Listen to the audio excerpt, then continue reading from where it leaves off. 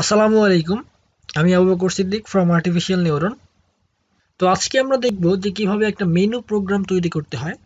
তো এতদিন আমরা যা যা শিখলাম, তো সবগুলো আজকে আমরা অ্যাপ্লাই করার ট্রাই করব। তো মেনু প্রোগ্রামের সাথে প্রায় আমরা সবাই পরিচিত আছি।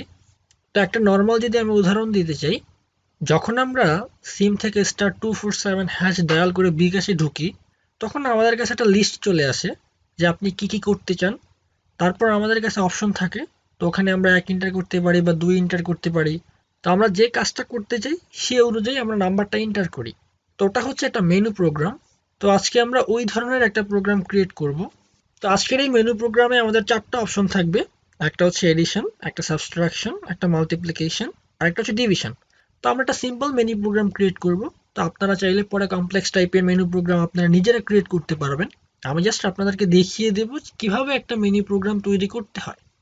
তো প্রথম আমরা অপশনগুলো দিয়ে দিই। তো প্রথমে আমরা প্রিন্ট করব আমাদের উইন্ডোতে মেইন মেনু। ওকে, দেন এগেইন আমরা প্রিন্ট করব 1 ডট এডিশন। অর্থাৎ যদি আপনারা এডিশন করতে চান তাহলে আপনারা 1 এন্টার করুন, এরকম আর কি। দেন আবার প্রিন্ট সাবট্রাকশন। ওকে, print 3 dot multiplication. Okay, print 4 dot division. তো আমরা এক্সিকিউট করে দেখি যে কেমন দেখায়। তো এরকম একটা জিনিস দেখাবে। তো এখান থেকে আমরা এবার ইনপুট করার অপশন দেব যে আপনারা কোনটা সিলেক্ট করতে চান। তো আমরা একটা ভেরিয়েবল ক্রিয়েট করি, নাম দিই চয়েস। তো এটা হবে ইউজার ইনপুট। তো অবশ্যই এটা আমরা ইন্টিজার ফর্মে ইনপুট নিব। Int input please make a choice. ওকে, এখন এখানে ইউজাররা যে কোনো একটা নাম্বার ইনপুট করতে পারবে। সে যদি 1 ইনপুট করে তাহলে সে দুইটা নাম্বার এডিশন করতে পারবে, 2 ইনপুট করলে সাবট্রাকশন করতে পারবে, 3 মাল্টিপ্লিকেশন করতে পারবে, এবং 4 হচ্ছে ডিভিশন করতে পারবে। তো এই চারটার জন্য আমাদেরকে আলাদা আলাদা চারটা ফাংশন তৈরি করতে হবে। তো ফাংশনগুলো আমরা আগে তৈরি করে নিই। তো কিভাবে ফাংশন তৈরি করতে হয় তা কিন্তু আমরা সবাই জানি। যদি আপনি ফাংশন তৈরি করতে না জানেন তাহলে অবশ্যই আমার ফাংশনের উপর যে ভিডিওটি রয়েছে তা দেখে নেবেন। আমি ভিডিওটির লিঙ্ক ডিসক্রিপশন বক্সে দিয়ে দেবো। তো প্রথমে হচ্ছে def, দেন আমরা ফাংশনের নাম দেব। তো আমরা নাম দিই add। তো সিম্পলিসিটির জন্য আমরা দুইটা নাম্বারকে অ্যাড করব। তো প্রথমে এই নাম্বার দুটোকে আমাদের ইউজার থেকে ইনপুট নিতে হবে। তো আমরা দিই num1 is equal int input enter a number. ওকে, দেন হচ্ছে num2 int input enter another number. ওকে, দেন প্রিন্ট করি আমরা addition is dot format num1 plus num2. Okay, good to go. তো এবার আমাদের করতে হবে সাবট্রাকশনের জন্য, দেন মাল্টিপ্লিকেশন, দেন ডিভিশন।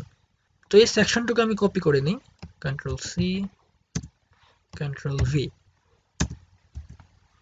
Control V.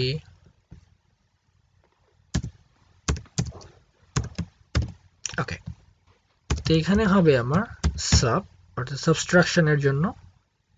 তো এখানে আমরা লিখব সাবট্রাকশন, এখানে হবে মাইনাস, এটা আমরা দিই মিউএল, মাল্টিপ্লিকেশনের শর্ট হচ্ছে মাল্টিপ্লিকেশন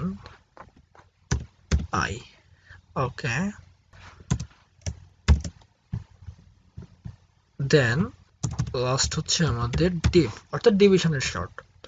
তো ডিভিশনের ক্ষেত্রে একটা কমন এরর হচ্ছে জিরো ডিভিশন এরর, অর্থাৎ আমরা যদি কোনো একটা নাম্বারকে জিরো দ্বারা ডিভাইড করতে চাই তাহলে কিন্তু এটা একটা এরর দেখাবে। তো এখন আমরা ওই এররটাকে ট্রাই এক্সেপশনের মাধ্যমে ক্যাচ করার ট্রাই করব। তাই এই কোডটুকুকে আমরা এখন ট্রাই ব্লকের মধ্যে রাখবো, অর্থাৎ এই কোডটুকুকে আমরা এক্সিকিউট করে ট্রাই করব। সিলেক্ট ট্যাব, ওকে, দেন এখানে হবে ডিভিশন ইজ ডিভিশন সাইন। তো এবার যদি আমরা সেকেন্ড নাম্বারটাকে জিরো দেই তাহলে কি হবে সেটা আমরা ক্যাচ করব। accept zero division error as e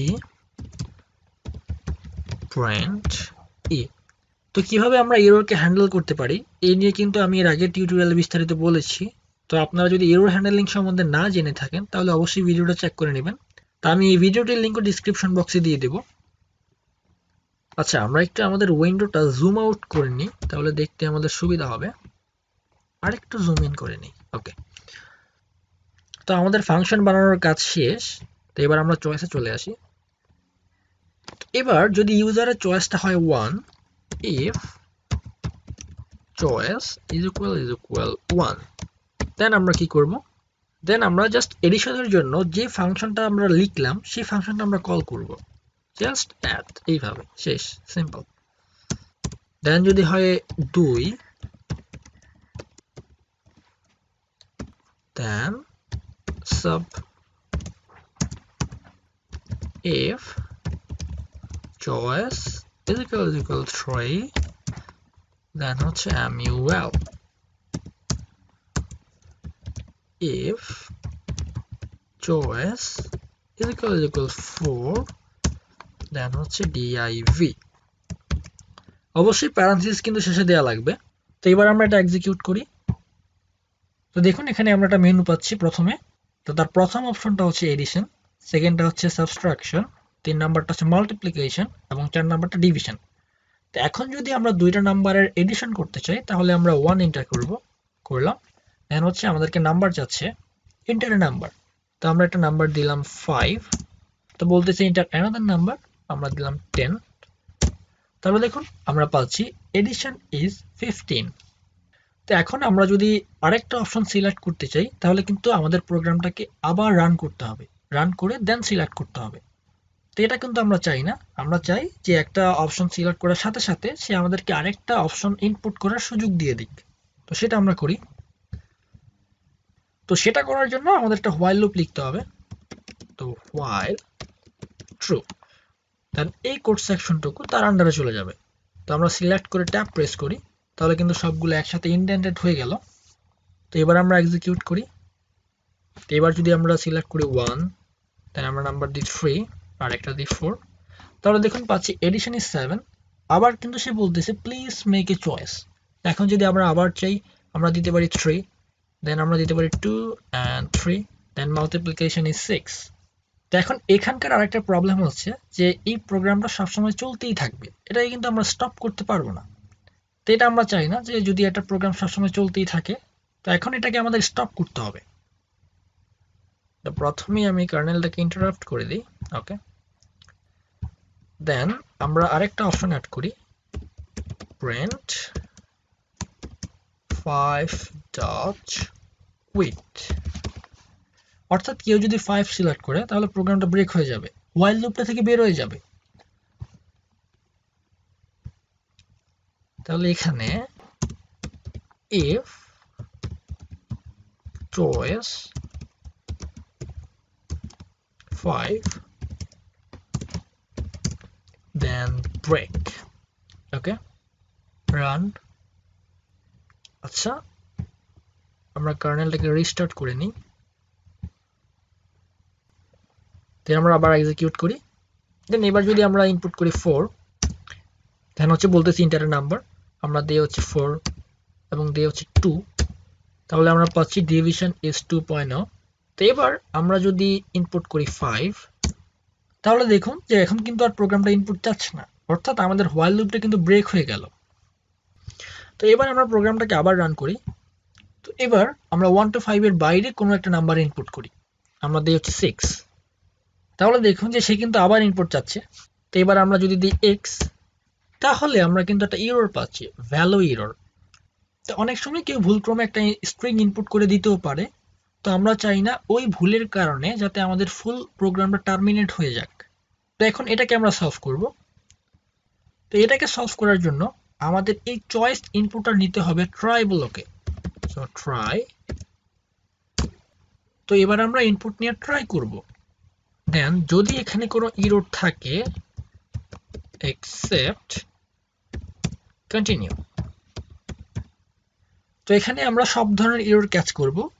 তো আমরা চাই না কোনো একটা এররের কারণে আমাদের ফুল প্রোগ্রামটা টার্মিনেট হয়ে যাক।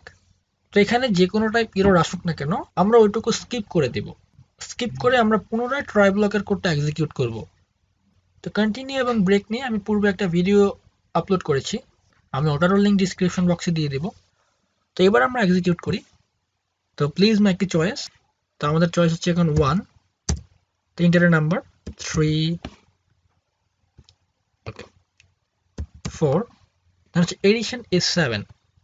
তো এবার যদি আমরা দিই হচ্ছে 2, দেন 4, 2, দেন subtraction is 2, then please make a choice আবার বলতেছে, দেন 3।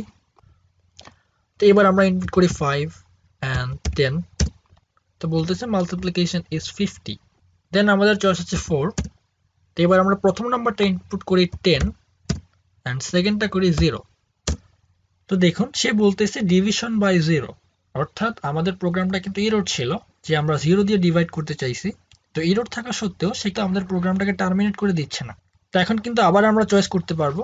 তো আমরা চয়েস করি 4, দেন আমরা দিই হচ্ছে 10/2। তাহলে দেখুন ডিভিশন ইজ 5। তো এবার আমরা যদি সর্বশেষ 5 ইনপুট করি, দেন প্রোগ্রামটা অটোমেটিক্যালি ক্লোজ হয়ে যাবে। তো আশা করি বিষয়টা বুঝতে পেরেছেন। তো এবার আপনারা চাইলে আপনারা ইচ্ছা মতো যে কোনো অপশন দিয়ে সেম ভাবে আপনার নিজের জন্য মেনু প্রোগ্রাম ক্রিয়েট করতে পারেন। তো ভিডিওটি ভালো লাগলে অবশ্যই লাইক কমেন্ট শেয়ার করবেন। আর আমার ভিডিও যদি আপনাদের কাছে হেল্পফুল মনে হয় তাহলে অবশ্যই সাবস্ক্রাইব করে পাশে থাকবেন। তো পরবর্তী ভিডিওতে দেখা হবে ইনশাল্লাহ। সে পর্যন্ত ভালো থাকবেন, সুস্থ থাকবেন। আসসালামু আলাইকুম।